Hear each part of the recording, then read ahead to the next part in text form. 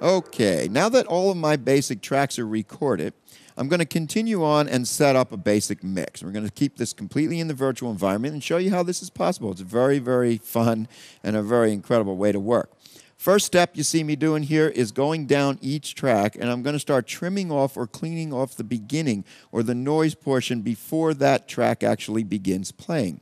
Here, for instance, you see the bass doesn't start till later in the song, so I simply place the cursor close to where the bass comes in. I'm using the update command to update that region. Now, this is all being done automatic. I don't really need to look through the regions list and trim and create new regions and so forth. This is all handled in a visual method here. I place the cursor, I hit a key, update the entry. It's a very great, powerful way to work. And come on down to each of my overdubs, clean them up.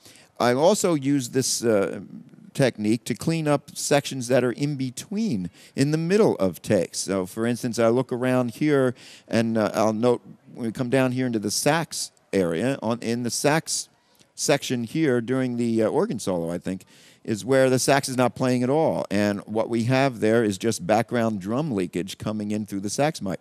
Notice what I'm doing is I'm actually splitting off the sax entry and then trimming out an in-between section, leaving a hole in the middle of the sax track where the sax doesn't play. Now, there's an added benefit here. Besides getting rid of the noise, we're giving back CPU time to the multi-track, which can be then used for other effects processing.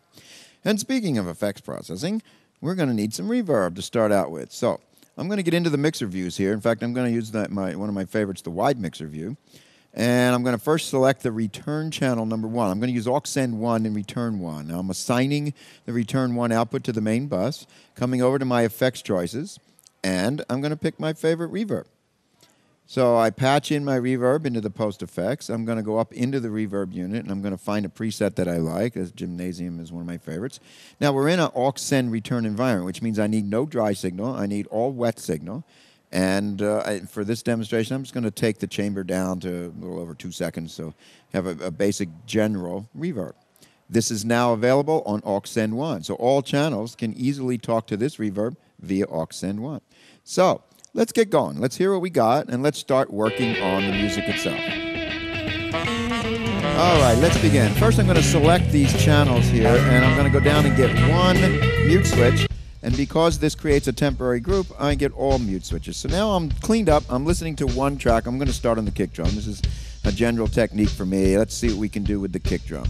I'm going to put in some EQ. First thing I notice is a little low-end rumble. So I'm going to clean that up and roll this off a little here, fit about 55 cycles. I'm going to lose that top end that I don't need. Maybe put a little bit of edge up here, the 4K area. I'm going to put a little low end back in. And, I tend to feel maybe we can warm this up a little bit, knocking out a notch somewhere around 240, 230, somewhere in there. So we now have a basic kick drum sound cleaned up a little bit. I'm switching channels, unmuting. Now I'm listening to a snare drum. So I start building my mix this way. This is very similar to the way I do it on a physical console. The difference here is all my stuff is right here in front of me without me moving from my seat. I don't have to leave my sweet spot. I'm not rolling my chair up and down to reach across, a large console and roll down in the corner to patch things in and so forth.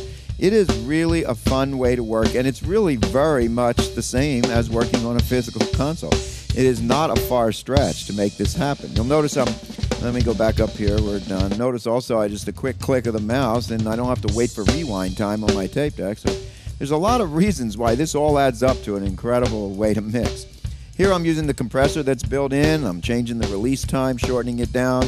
I'm going to adjust the threshold till I just start to see my red lights, kicking that right at the tip of the snare drum. That gives me all the snares, but roughly about the same level and impact, so they'll hold their power in the mix without any changes. Now, here we go with the aux send 1, like working a console. As you can hear, I'm feeding directly to my virtual reverb. And I have separate control here, exactly like a physical console. All right, we're off to the next channel. This happens to be the left-right drum situation. This is the left side. I'm going to go in again, roll off some of the low end, but I got to leave some stuff in there because we do have toms on this track. High end, this is all cymbals, this is where all my cymbals are, so I kind of tend to like to peak a little around 12K or something. In this case, I'm going to roll off a little in the middle. I got to warm up the trash can kind of leakage that comes in through in that 1K area.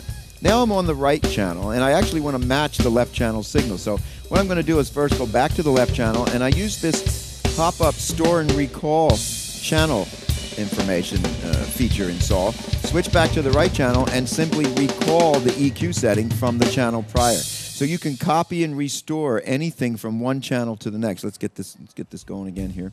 A very powerful technique. You can also restore individual channel effect settings, compressor settings, EQ settings, level, volume, pan settings. Everything can be controlled. So let's bring the bass in next.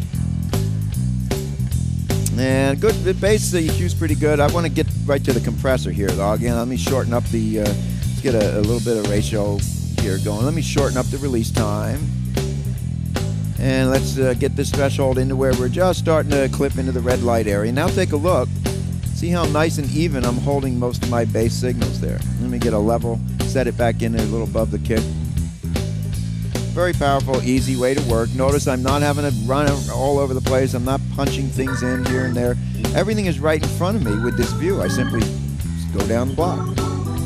Okay, organ. What are we going to do with this? We can just go left, just go right, just go mono. Let's try a cross delay stereo. This is one of my favorites.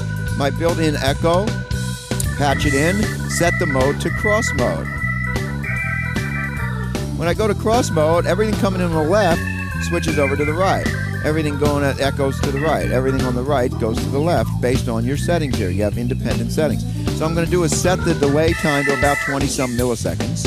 Okay, again, let's go up here and restart the playback. Again, notice no rewind time. Just simply hit the key. All right, now let's look how this works. This is the dry signal.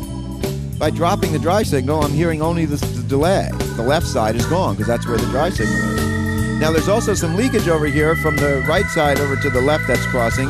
I can lower that or blend that to balance. The real key here to the cross delay is this left delay, which is crossing to the right. That balances out the dry over on the right side and gives me the illusion of that wide stereo cross delay stereo effect. This is a very exciting way to handle a mono instrument in a mix, give it plenty more dimension. I'm going to put a little bit of chamber on here, so some of those short hits will kind of bring out a little bit and give it a little bit of ambience and dimension. EQ-wise, I think I tend to like to have a little edge on it. And in my style, I tend to thin things out around that 200 to 400 range and get them out of the way of the bass.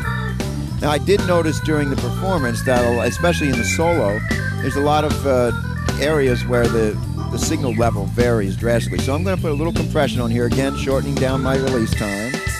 And I'm going to get those red lights flashing there on the compressor and try and hold the organ into a more even level pattern. But notice as you're listening now, especially if you've got headphones on, this is a good time to start to take note the dimension that's building.